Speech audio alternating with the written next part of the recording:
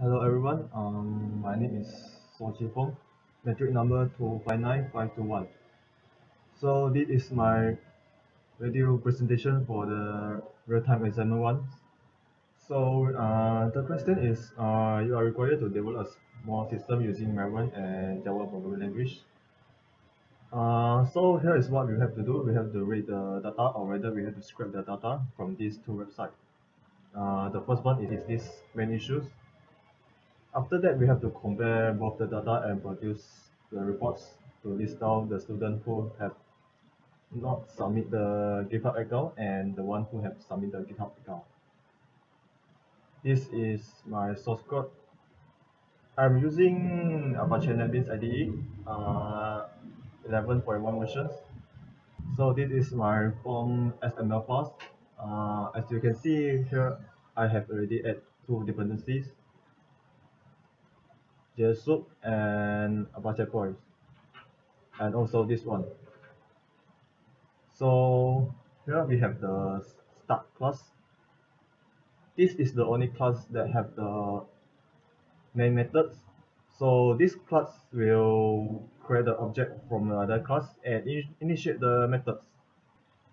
Here I have this GitHub Wikidata class. This class is used to scrape the information from this website. Yeah, this one. I'm using elements to select the table body. So you can find the table element right here. So here the table body, and here are the table row, and inside here is the table data. So this is the data that we have to scrape. So as you can see here, I have create three variable elements to scrape the data from the number, metric, and names. So, and then this one, main issue data, is used to scrape the data from this website. This one right here. Then the elements, I select the element by class. We have to go to inspect also. From here, as you can see, all the metric number, name, and link is under this p tag. So after I get the class name, I get the elements inside the text. Separate the data by using the pattern matchings. So here one is to get the metric numbers and print out the metric numbers. I also store the metric number inside this string list of metric numbers. So this one is to pattern matching, is to grab the name. I use this pattern matching to grab the text inside this name and metrics, as you can see here.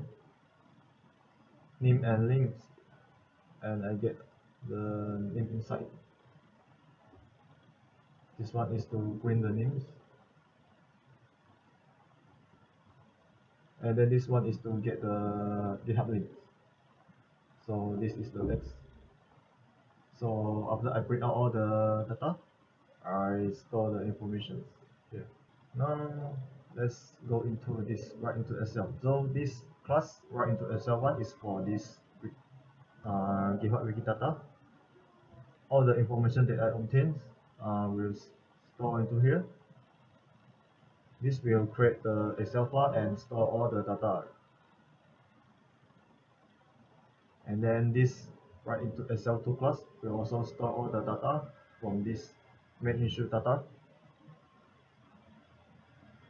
and it will save into the Excel file. So now this is the retrieve class.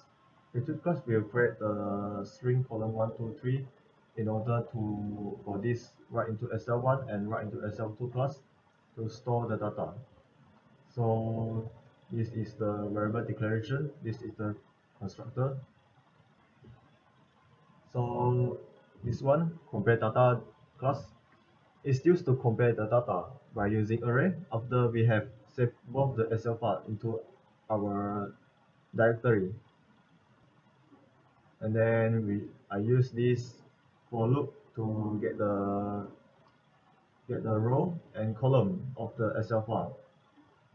So for this one, I will compare the metric number of both files, and I will store the data into array 1 and array 2. And then I will compare the arrays, object array if object data array 1. So the array 1 will include in the object data, and object 2, if object 2 contains array data, it will add into array 3. And this one is just the opposite. If array 2 does not contain the data in array 1, it will add into array 4.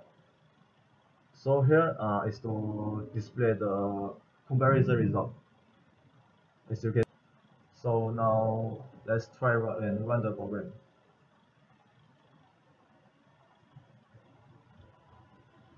So as you can see here is from the first website. I already scrape all the data and display here, and also save into the Excel file. So this is the first website, this is the data, this is the second website from here, and this one indicated that this has been saved into Excel file. So this is the comparison result. All the result will be displayed here. So now we will take a look inside this table. So this is the Excel file of the first website, the list of students, and this is the Excel file for the second website, the main issue. So all the data has been saved into this GitHub wiki table Excel and GitHub main issue Excel. Now for the class diagram, I use the easy UML to create my class diagrams. So I just have to click on new, other,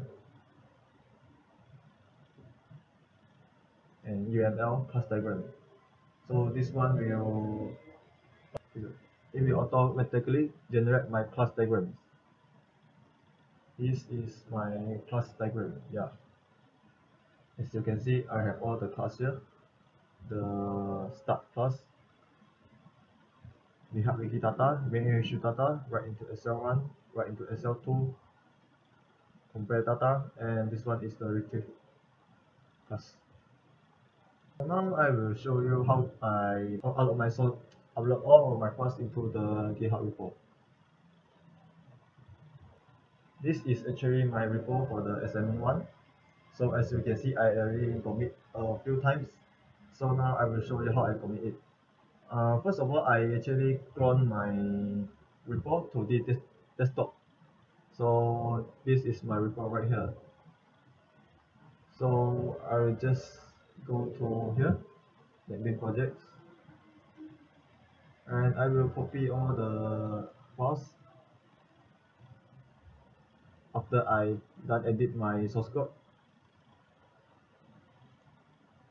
paste into here.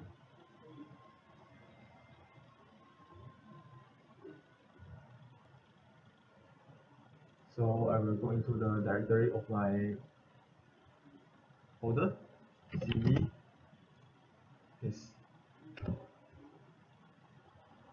So now I already inside this directory. It says those.